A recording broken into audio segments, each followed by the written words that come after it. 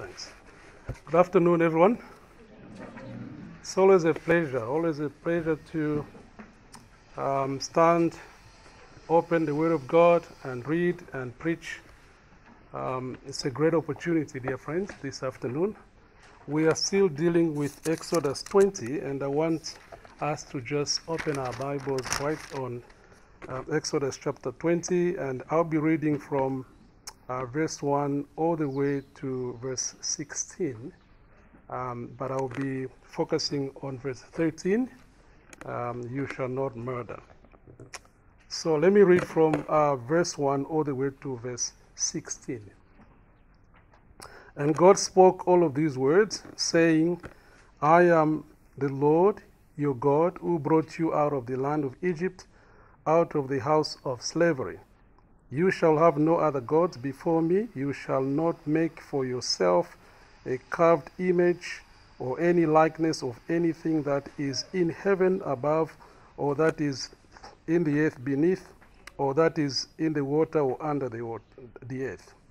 You shall not bow down to them or serve them, for I, the Lord your God, am a jealous God, visiting the iniquity of the fathers and the children to the third and fourth generation, and of those who hate me, but showing steadfast love to thousands of those who love me and keep my commandments.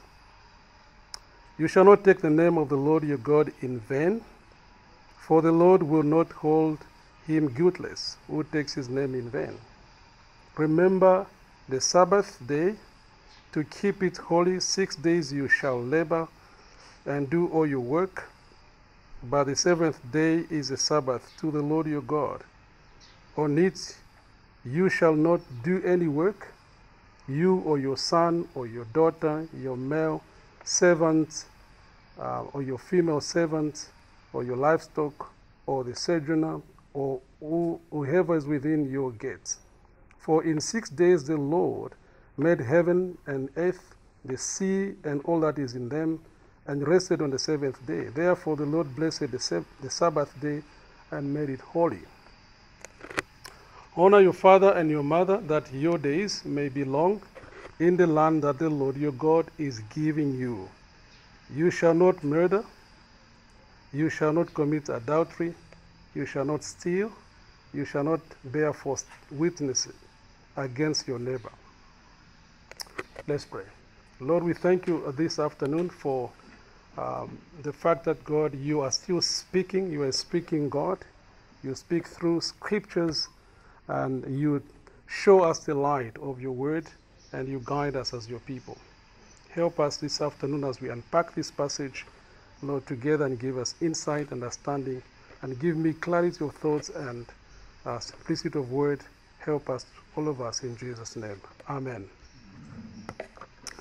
Okay, so if I may ask you and all of us here, that we have so many benefits. We've got so many things that we can be grateful to the Lord. So many things, just like we read in the book of Psalms 103, that we should not forget all the benefits that the Lord has lavished upon us. If you were to single out only one or two of the things that you are so grateful before the Lord this afternoon, what would that be? This is not a rhetorical question. Just you can give me an answer if you are ready. Whatever among the benefits, among the things that you enjoy, things that you know that you can be grateful to the Lord this afternoon, just single out one or two. What would that be? That I'm alive and well. I'm alive and home, yes. Who else? And thank you for the answer, because what we are looking at today, we are looking at the importance of life. How life is precious, how life is good, how life is a gift from God, and many times we take life for granted, and sometimes we don't even think of being so thankful because of the fact that we are all alive. We are all full of life and energy. So this passage is dealing with the 10 Commandments. We've been dealing with this series for the past 2 or 3 weeks or so. And what I will advise us to do first is to go through what we call context of the passage. I teach hermeneutics, which deals with the rules and principles of understanding, interpreting the Bible, and applying. And one of the things that I always emphasize to my students is reading the Bible in context. And context, as you know, is twofold. We see the historical, cultural context of the passage that you are dealing with, and also the literary context that you are dealing with. Let me start with the literary context of this passage. Chapter 20 of the book of Exodus, it comes after chapter 19, of course, but chapter 19 is the arrival of the people of God, the people of Israel, at Mount Sinai. Now, if you know your Exodus very well, you will know that chapter 1 of the book of Exodus up to chapter 12, verse 13, the Israelites are geographically in Egypt. They are under slavery. That is chapter 12 to 36, 1 all the way to chapter 12, 36. The moment you begin verse 37 of chapter 12, that's the Exodus. The people of Israel are now leaving Egypt. Now they are heading towards the promised land, but via the wilderness. So from chapter 12 of Exodus, verse 37, all the way to chapter 19, verse 1, the Israelites are on the way going to Mount Sinai. So they took about 2 months on the way, and the third month, the first day of the third month, they arrive at Mount Sinai. So chapter 19 already, we see the people of God arrived at Mount Sinai, and God has some dealings with them. So from chapter 19 up to the book of Numbers, chapter 10, verse 10, the Israelites, they are still at Mount Sinai. And there they are receiving instructions from the Lord, and the Lord is cutting a covenant with them. And so chapter 20 is actually, literally speaking, is part of the cutting of the covenant between God and Israel. Now, if you know very well what covenant means is a formalization of an existing relationship. So God is formalizing a relationship that had already existed between him and his people. So the relationship is not starting from chapter 20.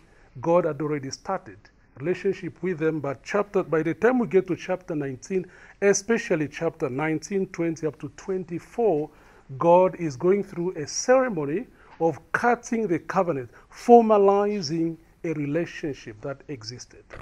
Just like marriage is also another form of a covenant, so the ceremony of marriage is also a covenant in the sense that it's a formalization of an existing relationship. So this girl and this boy may meet at some point in time, and then as they get to know each other, at some point, one of them will express the idea of formalizing a relationship. Let's make it formal. So marriage is a formal way of making a relationship. So this is what God is doing in chapter 20. God is now formalizing a relationship that existed already between the people of God and himself. This is very important. Why is it important? Because many people think when they read the Ten Commandments that they are given to the people in order to make them people of God. So they should follow these rules, they call them rules, so that they may become the people of God. All we forget is that these people are already the people of God. There was already a relationship that started earlier on of these chapters, but the time we get to chapter 20 and we see the commandments, this is a formalization of a relationship that had already existed. So the Ten Commandments are not really given to make them people of God, but the Ten Commandments are given to the people of God, those who are already people of God, but in a formal way. Very, very important to take that. So when we bought our piece of land in Meanwood, where we stay, Meanwood area, so we first did what we call the clearing of land. I'm sure you all know, you are familiar with what we call the clearing of land. Land clearing is the process of removing trees stumps and brush and stones and all obstacles that may come on your way as you think of starting any construction project. This is something we always want to do, as you may have noticed, dear friend, that this text we are dealing with, chapter 20, is not an easy passage. You may actually have noticed that the first preacher, the second preacher, all the previous preachers of this passage, what they did first was clearing the land, because we have a lot of misconceptions, a lot of misunderstandings around the Ten Commandments. So we cannot just carry on and unpacking this passage without clearing the ground and making sure that our minds are clear in order to understand this passage very well. So one of the things I am doing this morning to clear the ground is to give you this context of the passage, but also we must understand that the Ten Commandments were given as part of the covenant, and in the Near Eastern culture, we should understand what it means. There's already an existing relationship which we need to understand. Have a look at verse 1, for instance, of chapter 20. And God spoke all of these words, saying, I am the Lord your God. He is already their God, who brought you out of the land of Egypt. There is already a relationship. There's a story that has gone by between Israel and his people out of the house of slavery.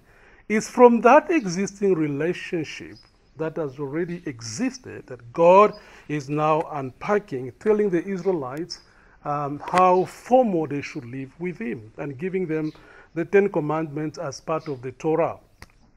Now, this may be something that you really know, but let me say we have difficulties in understanding certain categories, certain concepts as we unpack chapter 20. One of the things that we normally have misunderstandings is the understanding of the law. The way we understand the law today in the 21st century is not how the law was perceived in the ancient Near Eastern culture, even in the Old Testament context itself. We think of law as sets of rules, set of rules that people, and most of the time, especially with the influence of the 20th and the 21st century, we think of the Ten Commandments as legislative law, which was a foreign concept in the category of the Old Testament. So when you come to the Ten Commandments with an idea of handling the sets of rules that are needed to follow in order to become holy, in order to please God, you are already missing the point. That's not the point of the Ten Commandments. The Ten Commandments are part of what we call the Torah, and the Torah means instruction. So we have quite a number of them. It's a list of regulations that are there to bring about the wisdom and the holiness of God. This is very important. You'll see as we move on, especially as we start now unpacking verse 13, you will see that God is not giving these as rules. It's a list of wisdom. God is a wise God, is a holy God, and he gives them list of wisdom that they can use and apply in different aspects of their lives. Now, another thing that we have difficulties to understand, especially in the 21st century, is the category of holiness. What do you think about holiness? Most of the time we think of holiness as another way of talking about piety. We think of holiness as another way of talking about morality. And these are our own categories in 21st century. These are not the categories of the Old Testament. When the Old Testament is talking about holiness, the Old Testament is not talking in terms of morality. It's not talking in terms of being pious. Now, when you approach the Ten Commandments with an idea of having holiness as piety, have to do with morality, then for you the Ten Commandments will be a set of rules that will help you as means to arrive to holiness, which is another way of missing the point. Why am I saying all of these things? Because holiness in the Old Testament is a status given by God. It's not an objective. It's not something you are aiming at. So aiming at holiness, it is our own category, it's our own understanding, it probably influenced by our New Testament way of reading. But remember, we are not in New Testament, we are in Old Testament. And the Old Testament reading of holiness is not an objective, it's not something you are aiming at, because you don't achieve holiness in the Old Testament. Holiness is given to you as a status. And this comes because a lot of people have misunderstanding of reading. When they read Leviticus chapter 19 and chapter 20 and chapter 21, they misunderstand holiness, especially because of the translations that we've got. Chapter 19 verse 2, for instance, of Leviticus. Many translators get it wrong by translating to say that, be holy because I, the Lord your God, I am holy. Now, there's a problem there of be holy. For those of you who are doing English and those of you who did Latin with me, you will know that that mood of the verb is an imperative mood. An imperative mood is a mood of orders. It's a mood of giving commands. And this is what we get in many translations. Be holy. So as if someone is given a command to make sure that they become holy because the Lord is also holy. This is not what we get when we read in the originals. In the originals is not be holy like a command. It is you are holy because I, the Lord your God, is holy. And that makes a very huge difference because this is an indicative mood. An indicative mood is a mood of fact. It's a fact that the people of God are holy. And holiness in the Old Testament, especially in the Old Testament, it is something that God has given them. When God declares that you are now my people, they belong in the categories of holiness. They become holy people. And this has nothing to do with their behavior in the first place. So God declares his people that they are holy by election because he elected them. Holiness is a status that God has given them. It cannot be gained, it cannot be lost, even by Israel's own efforts or failures, because it's a status God has given them. Because you belong to me, you are a holy people. I've given you a status. You don't have to thrive to be holy. No, you are holy by virtue of belonging to me. You are holy by virtue of the fact that I have elected you. It's not something we need to achieve. It's something that is given, is conferred to them, is given to them. Now, when you think of holiness like that, you will understand why then God has given his people the 10 Commandments and many other lists of wisdom that we get in the Old Testament, especially in the Torah. God did not give them as means of becoming holy because they were already holy by virtue of what God has given them. So God gave them the law so that they can be able to express the fact that they are identified with God. That's very important. You are holy and live this way so that the rest of the people may know and realize that you already belong to me. So the 10 Commandments are not given for them to achieve holiness, but they are given to them in order for them to express how much they belong to the Holy God. These are very important matters as I'm trying to clear the land. I think I've tried my best to clear the land, but if I haven't achieved that, then I will have a lot of difficulties to unpack the 60th commandment. Now let's go to the 60th commandment now itself. Chapter 20 and verse 13. You shall not murder. Very important. So now let's look at what this passage, this verse reminds us first, what the 60th commandment reminds us. So the first thing that we are reminded by this commandment is that God is both Lord and the giver of life. He is the Lord of life and is a giver of life. These are things that we assume as we read verse 13, you shall not murder. God is the Lord of life and he is the giver of life. That's why we are grateful to the Lord who gives us life, even when we do not deserve. Another thing that we are reminded as we read this commandment is that the emphasis of this commandment is therefore on sanctity and preciousness of life. Dear friend, life is great. Life is precious. life is sacred. And for that reason, God says, you shall not murder. Another thing that we are reminded as we read this passage is that this commandment preserves the idea that God is sovereign over the end of anyone's life, of any human being or any creature. That God is sovereign over the end of your life. He is Lord over your death. He is Lord over your life. He is the one who decides when you need to expire. It is God. He is sovereign. Hence, the positive application of the sixth commandment is that people have to do their best, their level best, to preserve their own lives first and the life of other people. This is another way of still clearing the ground, because when we look at verse 13, we see the commandment is presented in a negative way. You shall not murder.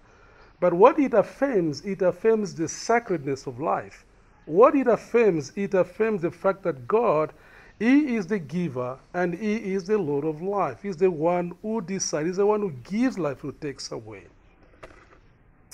That's the second thing. And the third thing now, as we look at this passage, let's see what it rules out.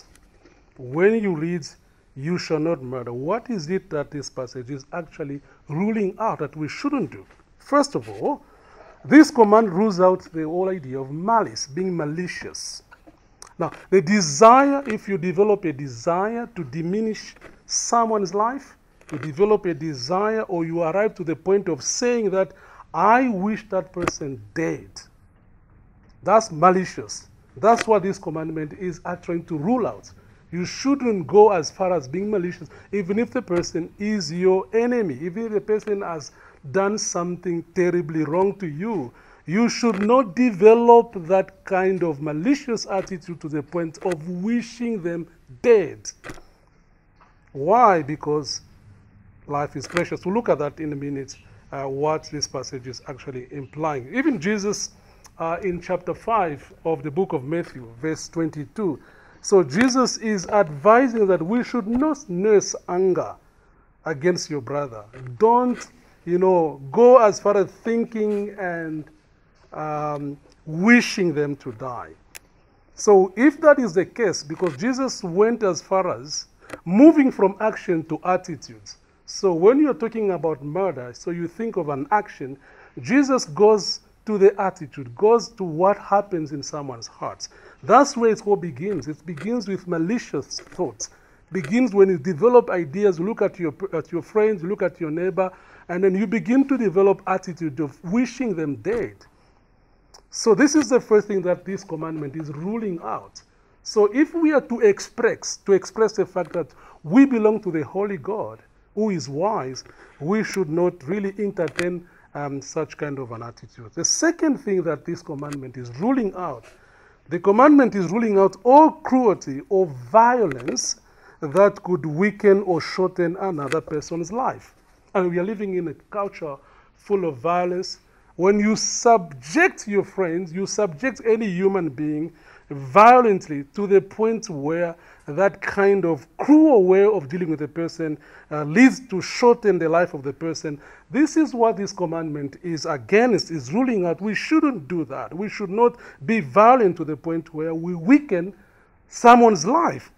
Sometimes, there are instances where you subject someone under serious interrogations, full of torture, to the point where the person his life is just threatened to death. This is what this commandment says we should not do as believers. The third thing that this commandment is ruling out is an abortion. Now, the killing of fetus. This is the case because a genetic science shows that the fetus is, from the moment of conception, a human being in the process, if we may put it that way, in the process of arriving. The fetus, I can repeat that, is from the moment of conception, a human being in the process of arriving. Now, when you terminate the life of this fetus, you have committed murder. The fact that the several months it cannot, sorry, the fact that for several months it cannot survive, I mean the fetus cannot survive outside the womb, does not affect its right to the same protection that other human beings merit. Now, when you have a look at Psalm, it's one of my favorite Psalms, Psalm 139, before verse 14, which is a favorite verse of so many people. I thank you, I praise you, God, because I'm fearfully and wonderfully made. Before you get to that verse, you see God is actually describing the fact that God is aware, is involved in the life of the fetus, is in the life of the baby who's still inside of the womb. God knows. He goes as far as ordaining even the days that that particular child will live. So God is involved so actively in the life of the baby who is unborn.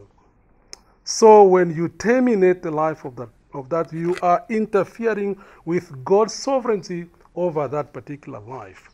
So when the Bible says "thou shalt not murder," which means we don't have to go as far as even doing abortion.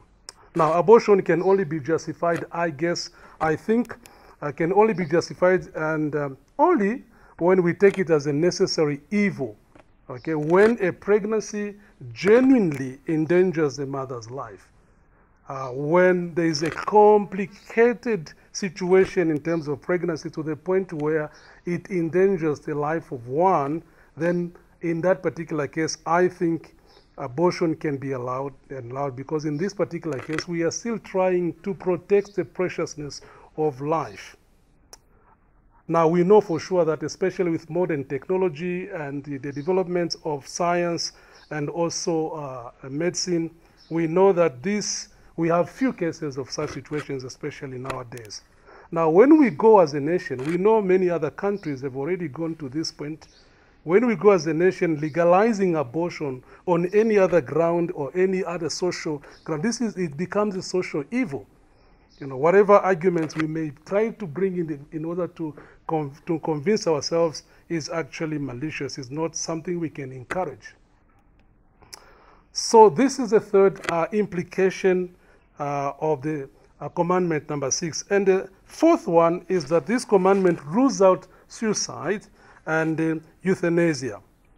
So it's what we call mercy dying or mercy killing. Suicide, you may say, no, this is my life. I can decide to take it anytime I feel like. That's not your life. It's a gift of God. God has given you life. You don't have the right to terminate your own life. You don't have. Because God himself is the Lord and is also the giver of life. So when you commit suicide, which means you go against the commandment number 6. What about the killing someone in the name of mercy, because you don't want to see these people going through a lot of sufferings and you think suffering is something foreign to human nature, and then you help them to die fast, because you feel pity about them. Even that one is not condoned because God is the one who is sovereign over life. We don't have to decide and to do such things on other people.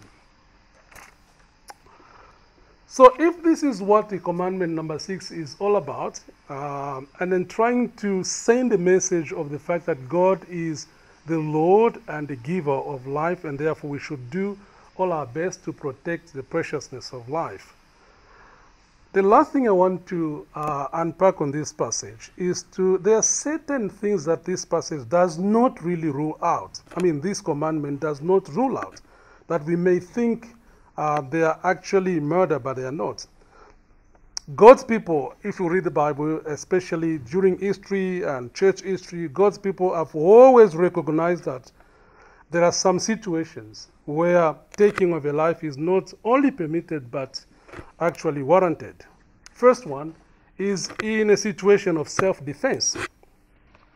So self-defense, the protection of your own life, the protection of the life of those who are with you, cannot be considered as a violation of this command and cannot be taken as an exception to this command. Why? because it actually affirms the commandment. It's not an exception, but it affirms the commandment, because the commandment is talking about how we should do all our best to preserve life. Now, if there's someone who comes and he wants to terminate your life, which is precious, or terminate the life of those around you, and in the process of defending yourself, you end up killing those people, I don't think you have committed murder. I think you have done your best to preserve the preciousness of life. There are so many situations in Zambia, probably because we just read news of war, happening around us. But in so many, I've done ministry among refugees, and they've shared with me so disturbing scenarios and instances they've gone through when someone has just broken into your house and decided to rape you, to rape your daughters or maybe your wife in your presence, and torturing you and forcing you to look at everything that is happening. You don't have to. So the situation like that, if you have any ability to save and preserve your life, then in that self-defense you are preserving not only your life and the lives of the other people, so you can kill, and in that particular situation, killing is like a necessary evil. It's an evil to preserve so many lives. So even the Old Testament is actually clear about this. This cannot be actually put under a violation of the sixth commandment, but otherwise it's going to be put under the category of preserving life that God has given us. So self-defense is not something that we can put under that category. The second one is just war, when the war is justified. It's another extended principle where soldiers, if you're involved in military, and then you target a certain group of people in order to preserve your people, especially when they are justifiable reasons, and then you go and preserve so many lives in that way. I don't think you are violating this command. I think you are preserving life. Another situation is execution of a death sentence. Now here we need to make a distinction between what we can do as private individuals and what the state can do. So the death sentence or capital punishment is reserved, given to a government. It's not, we shouldn't take the law by ourselves. This is what we read in Exodus chapter 2, verse 11 to 15, which was wrong, a wrong thing that Moses did. You know, he took the law in his own hands, and then he killed and he murdered someone. So this is actually reserved and given to the government. The government is an instrument of God. They stand on behalf of God. God is the one who is the giver and the taker of life, but he has mandated the government to actually do that. So when a murderer is actually murdered, is killed, or is put on sentence to death, that cannot be called a murder. So this is what this passage is actually talking about, and what I wanted just to achieve in my sermon this afternoon, I know I've said a lot of things, but is to make you and I appreciate the preciousness and the gift of life. Life is precious, and do your level best to preserve life. Amen. Let me pray for us. Heavenly Father, we thank you this afternoon, for we know that you are the giver and the taker of life. You are the Lord over life and the Lord over death. And this afternoon, Lord, what an opportunity you've given us to appreciate the fact that we are alive, and help us, Lord, to always think of other people so that we can protect and preserve their lives as well. Lord, forgive us if we have gone against this commandment, especially by being malicious. How many times did we wish other people dead? Oh Lord, forgive us. Forgive us and make us your people once again. Make us people who are ready to exhibit the fact that we belong to you. All these things we pray for the sake of the Lord Jesus. Amen.